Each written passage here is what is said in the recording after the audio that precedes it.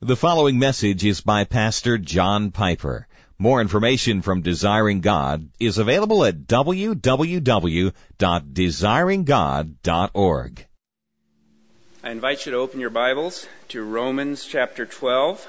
For the reading of the sermon text, we'll be reading verses 17 through 21. Repay no one evil for evil, but give thought to do what is honorable in the sight of all. If possible, so far as it depends on you, live peaceably with all. Beloved, never avenge yourselves, but leave it to the wrath of God, for it is written, "Vengeance is mine, I will repay, says the Lord." To the contrary, if your enemy is hungry, feed him.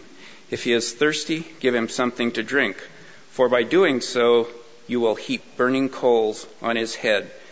Do not be overcome by evil, but overcome evil with good. Let's pray together. Father, I ask for your help now to be faithful to the Bible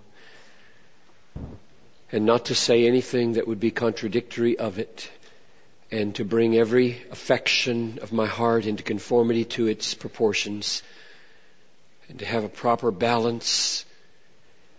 And I ask that justice and mercy would be mingled in the lives of your people in such a way that the way you really are would shine forth in this world. Father, our hearts are grieved. Indeed, sometimes we want to say with Jeremiah, our eyes run down with tears that people do not know your law.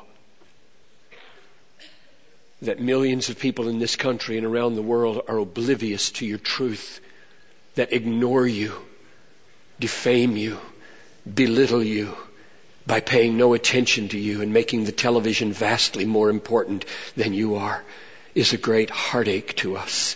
And we want to be means on this earth as ambassadors to change the situation for millions of people. We want to spread a passion for your supremacy in all things, for the joy of all peoples through Jesus Christ. We do not want to waste our lives by joining them in the foolishness of what people do with their days as they prepare to meet the King of Kings and give an account of every idle word they uttered. Holy God, come. Sober your people. The time is so short until we stand before the judge.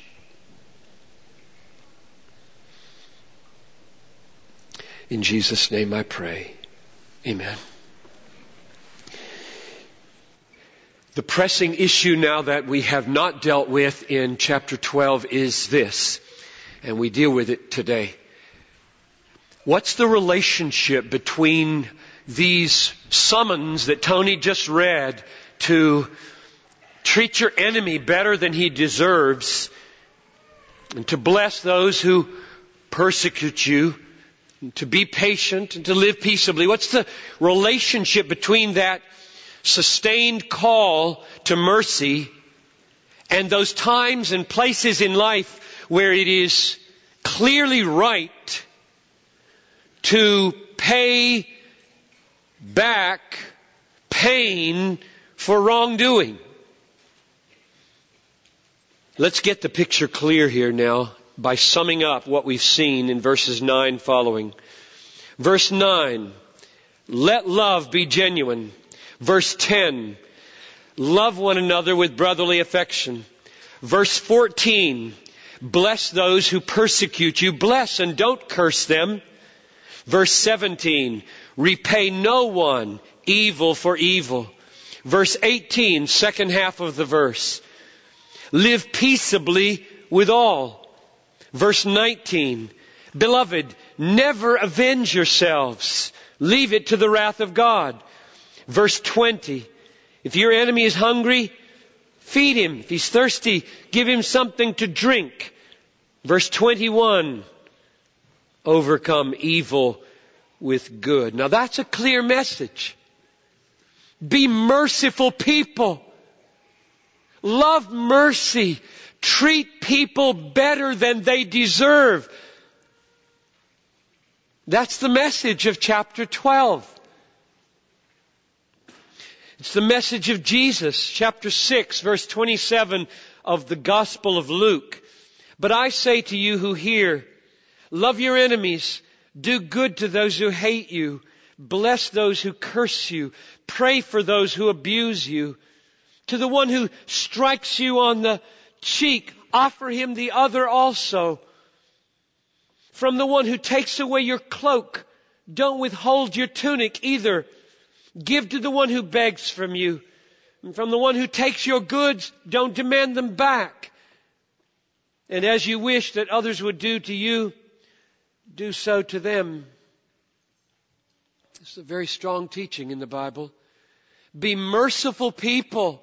Go the extra mile. Turn the other cheek. Treat people better than they deserve. Don't retaliate. Bless those who curse you. Don't return good for evil. This is clear. This is powerful. We need to change and be like that. And there are two reasons why we do. Number one, when you live like that, you show something of what God is like. It's the way God is.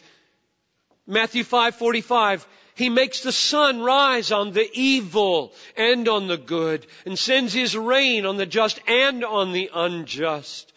Psalm 103 verse 10, He doesn't deal with us according to our sins or requite us according to our iniquities.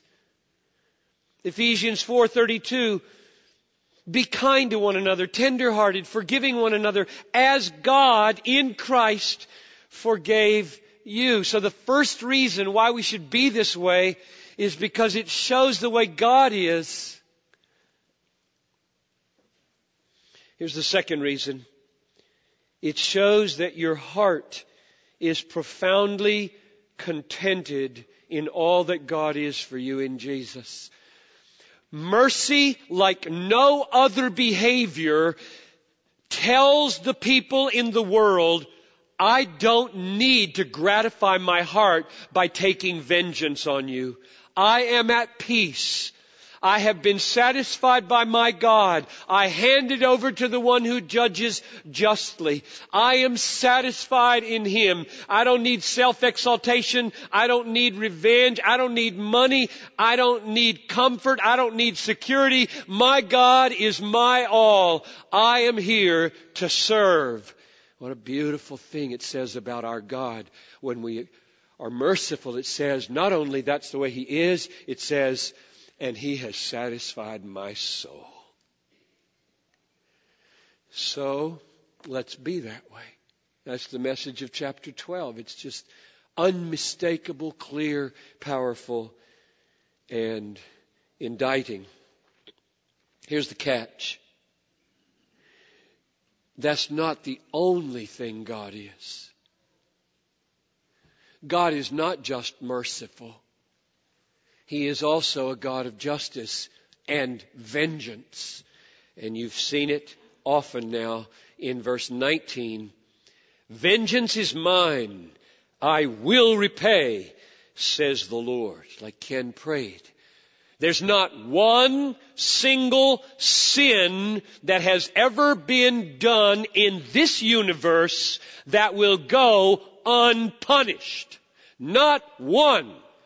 Not one wrong thought, not one wrong attitude, not one wrong deed will go unpunished. Either it will be punished in hell forever as it deserves, or it will have been punished on the cross where Christ absorbed all the punishment that our sins deserved who trust in Him. There will not be a single unpunished sin because God is absolutely just. It's the foundation of His being. His righteousness is at the core of who He is. And that's the issue, and the question flowing from it is, does God ever share with any human being any of His right to punish wrong? Does he ever share with a human being any of his right to punish wrong? And the biblical answer is yes. The main reason I believe that the biblical answer is yes is because I see it in texts showing us those situations where, in fact, humans are to punish wrong in other humans. And secondly, it's biblical because when it shows that, it also shows it in such a way that it is not contradictory to the call to mercy in chapter 12. And that's what I want to talk about this morning. Those two things. Where in the Bible do you see evidence that humans are to participate in God's taking of retribution on wrong? And how can this not be contradictory to what you have just showed us in chapter 12 of Romans? So that's where we're going. And the way we'll do it is this. There are 5 illustrations in the Bible, at least. I think there are basically 5, which reveal places and times when humans are to join God in showing retribution, pain for wrongdoing, and then we'll look at why it is that those 5 illustrations are not contradictory to the call for mercy. Number 1, illustration number 1. The Bible teaches us to discipline our children, to punish our children. Proverbs 23:13. Do not withhold discipline from your child. If you strike him with a rod, he will not die. Proverbs 13:24. Whoever spares the rod hates his son. If you don't believe in corporal punishment, you hate your child. Ephesians 6:4. Fathers, do not provoke your children to anger, but bring him up in the discipline and instruction of the Lord. In other words, parents, mingle justice and mercy in the way you punish and forgive your children. We talked about this last time. When a child dishonors a parent through disobedience, the Bible does not say, bless the child who curses you. Bless and do not punish. It doesn't say that. It doesn't say, when the child strikes you on the right cheek. I see kids hitting their parents and the parents doing nothing about it. This is sick. It does not say, when a child strikes you on the cheek, turn the other cheek also. It says, discipline your child while you have life, and don't hate him by confirming him in his sin.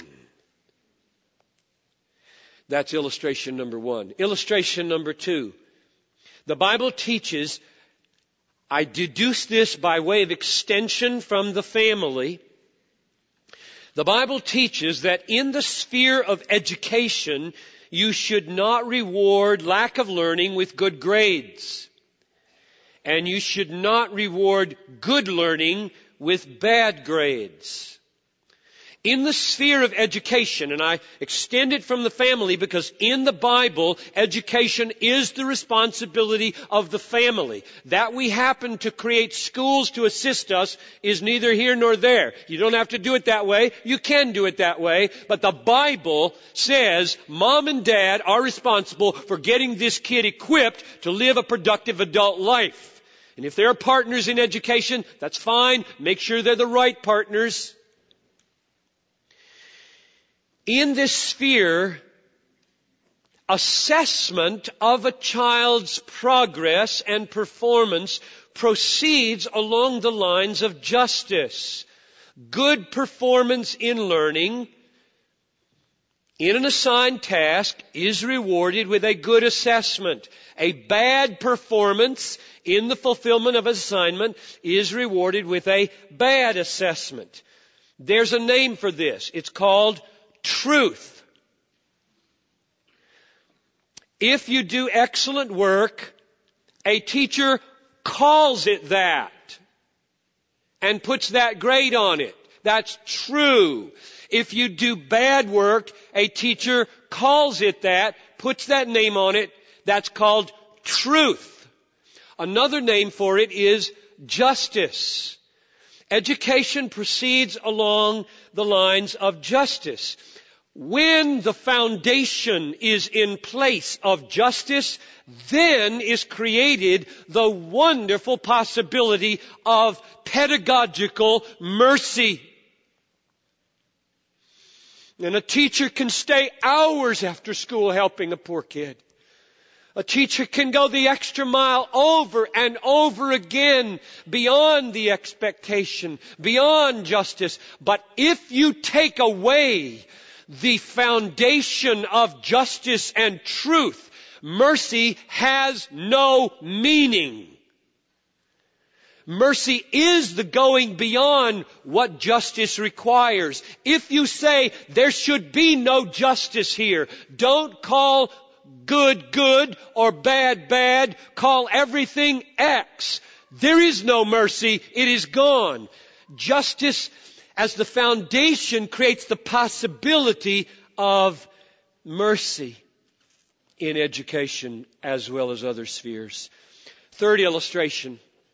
First family, parenting, then education. Here's the third one. The Bible teaches that a laborer deserves his wages and a sluggard doesn't.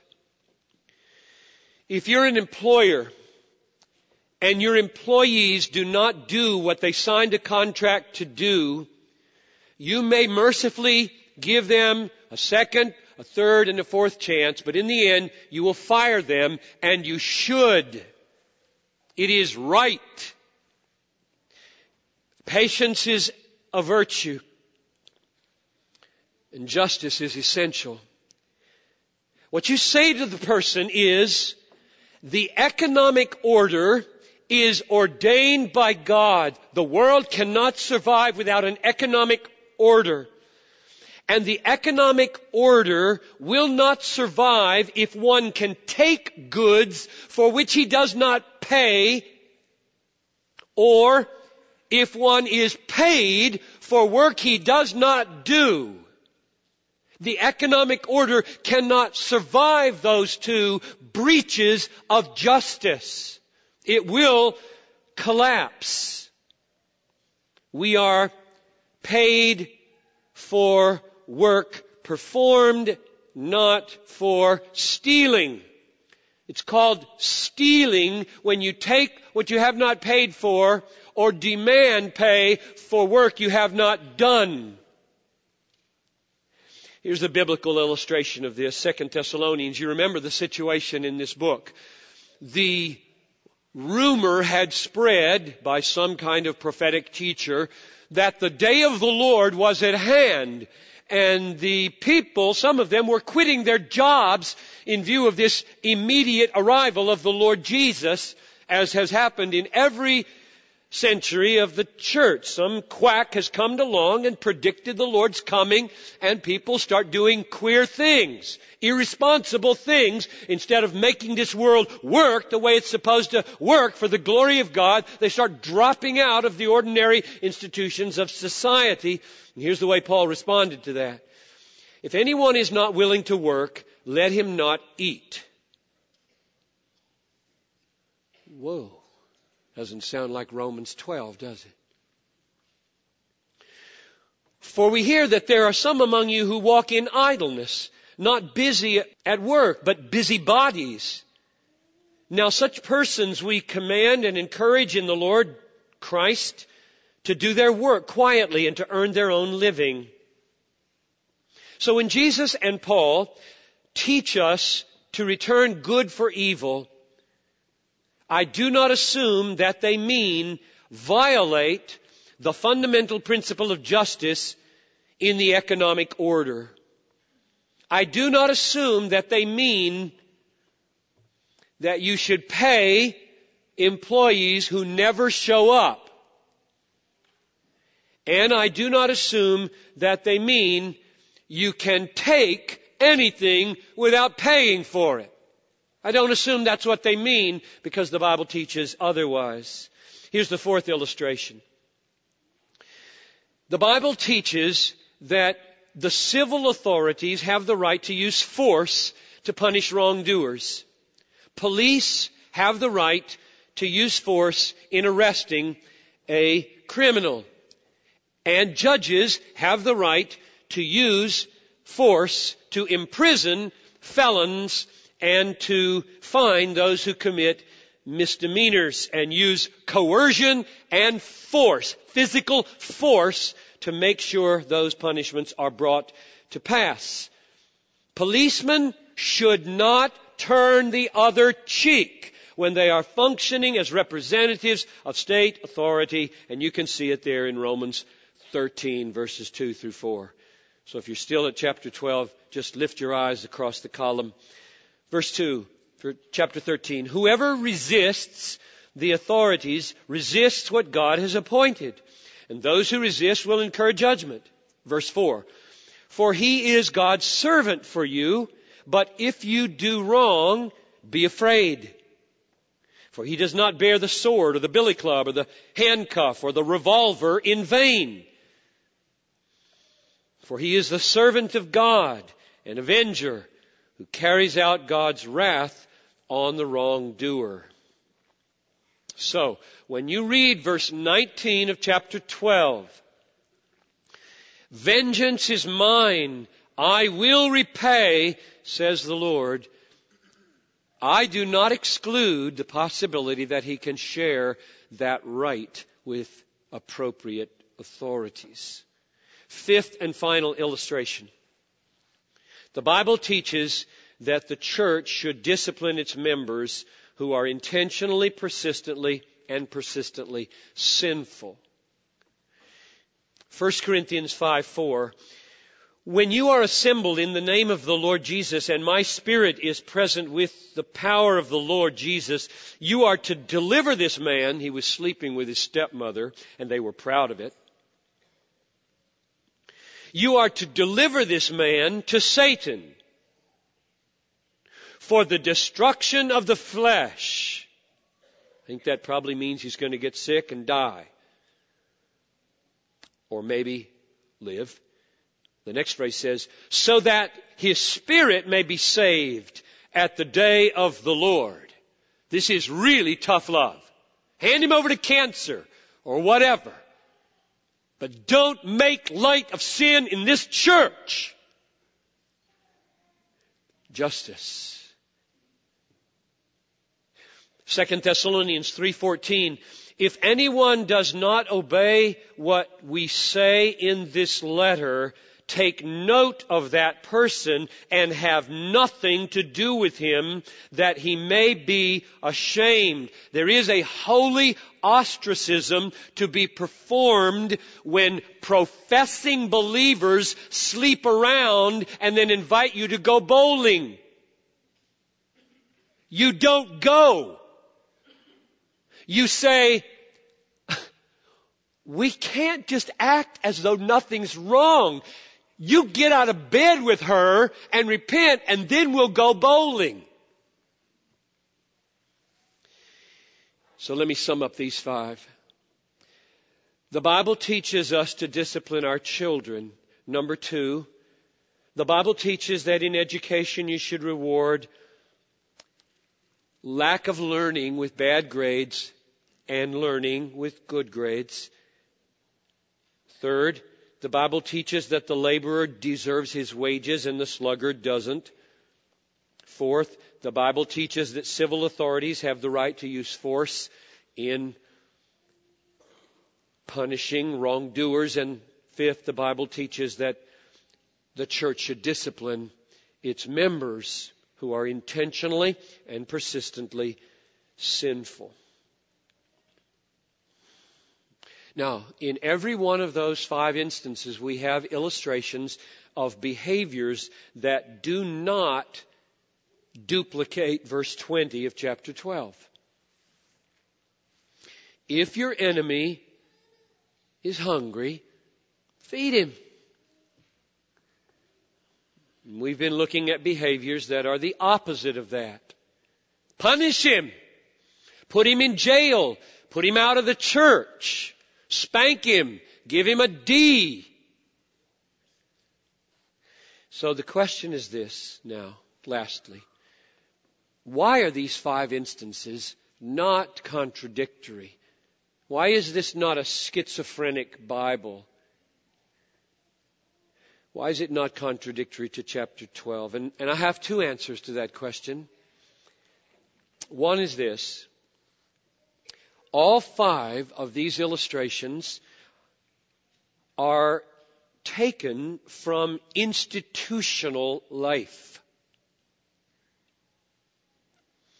And in these institutions, there are principles that God has ordained for the institutions to survive and thrive, and they are essential both for justice and mercy. I'll come back to that. The second reason is that the motive for doing acts of justice and doing acts of mercy is the same if you're doing them biblically. Namely, not any craving for vengeance, not any desire to be shown superior, not any need to get any praise or benefit, not any craving for money or security or comfort, but a freedom in Christ, being made content by the beauty of God, and now a desire to submit to God, His call to mercy and His call to justice. So let's talk about each of those 2 answers first. First, the institutional answer. All 5 of those illustrations come from institutions. The family is a God-ordained institution. Education is a God-ordained institution. Business is a God-ordained institution. State is a God-ordained institution. Church is a God-ordained institution. And it's plain from the Bible that God wills all of these to exist. These are not human ideas.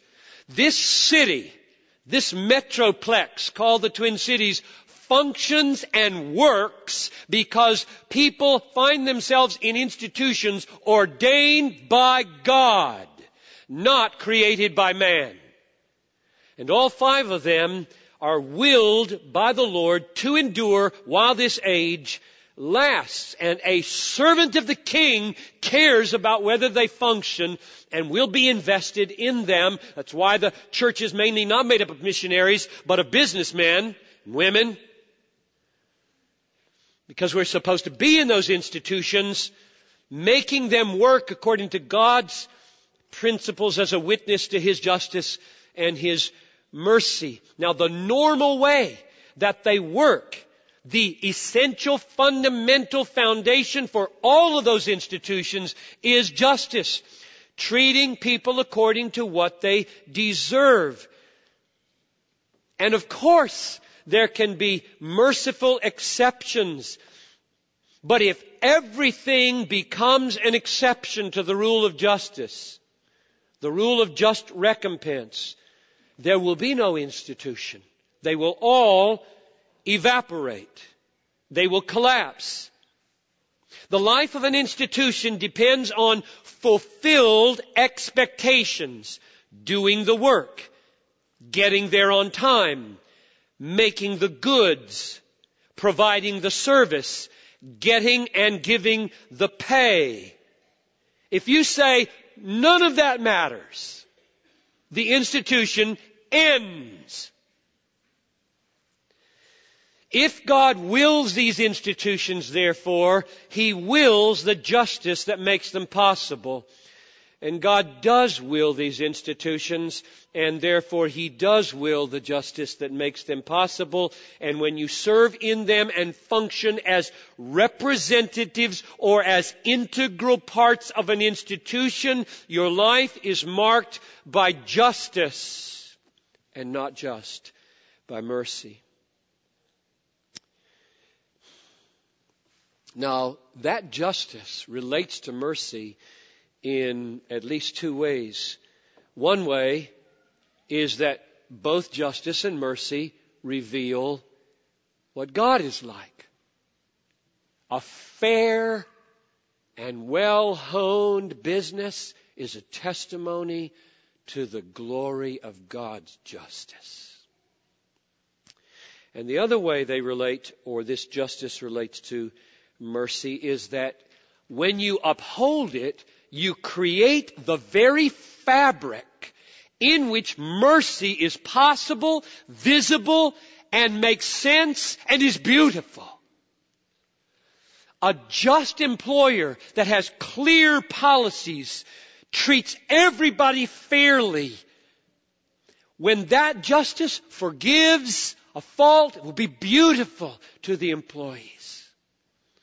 When a teacher who is meticulously fair treats every child according to what that child does, no favoritism to the rich or the white or the black. When that teacher goes the extra mile, forgives, loves, takes time with the struggling student, everybody will see that's not favoritism. That's pure mercy. And it could come to me as well as to that person because she's fair. All throughout the institutions of the world, when justice is upheld, mercy becomes possible, visible, and beautiful. Here's the last answer, namely that this is not contradictory because it comes from the same motivation. And I'll just say it again. Whether you are acting in mercy or whether you're acting in justice, the motive should be the same. First, I want to show what God is like. I don't want to draw any attention to myself. I want to show what God is like. And secondly, I want to act out of the fullness of God's blessing and mercy to me in Jesus Christ, satisfying my soul so that I am not craving affirmation or craving one-upmanship or craving vengeance or craving money or craving power. I'm not craving anything. I am satisfied in God. I could die now and I'd be happy. I am acting on behalf of either the upholding of this institution for the good of many or mercy towards this person in the hopes that they will see Christ. So I conclude with this threefold exhortation. 1, God calls us, Bethlehem, to be merciful. God calls you to mercy, not to return evil for evil. Treat your enemies better than they deserve. That's what God is like. Do that. And God calls you to justice.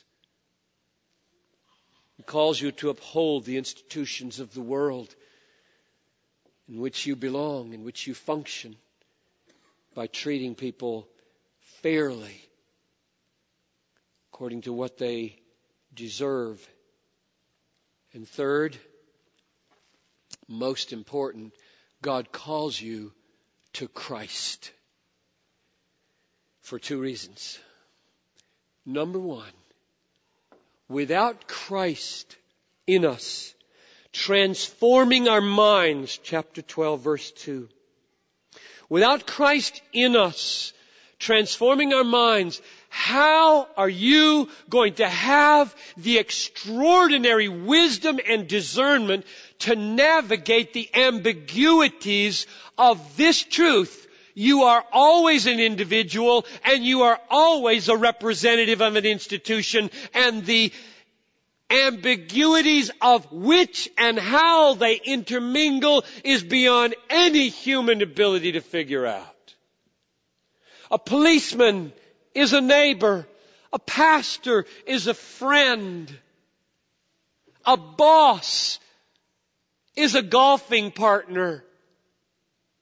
all over the place. Our individual lives shot through with mercy, and our institutional lives governed by justice are interweaving with each other in ways that are imponderable in their implications for our behavior. I wonder how you live your life without Christ. What do you do when you get up in the morning, you businessmen, you teachers, you parents, when you get up in the morning and you know, today I am called to do mercy and today I am called to do justice? Is that easy for you? It is impossible for you. That's what it is. Which is why this sermon is at its root a call to Christ. What would we do without Romans 12:2? Don't be conformed to this age, but be transformed in the renewing of your minds. That happens through Christ dwelling in us, that you may prove and discern and smell and sniff out the will of God in this crisis, in this company, this school, this classroom, this disciplinary thing with my kid. I don't know God. I don't know how to balance it here. If that's not where you live, you're probably a legalist. Or you don't give a rip about the Bible. You can't live this life by rules. It won't work. There is no blueprint for this mingling of mercy and justice in this life. There is simply, there's God and He's just, be like that. There's God and He has died for you and He's incredibly mercifully, be like that. Now go show God to the world, Bethlehem. And I'm saying that means come to Jesus. Come to Jesus. First reason, because you need Him to give you the wisdom to live a life like this. 21st century America is just complicated. And the second closing reason is because He forgives your failures. Take heart, parents. We've all blown it. Take heart, bosses and businessmen. We've all blown it. Take heart, teachers. We've all blown it. Take heart, public servants of the King and the state. We've all blown it. There's only one hope for living in a world like this. A Christ who helps us and a Christ who forgives us.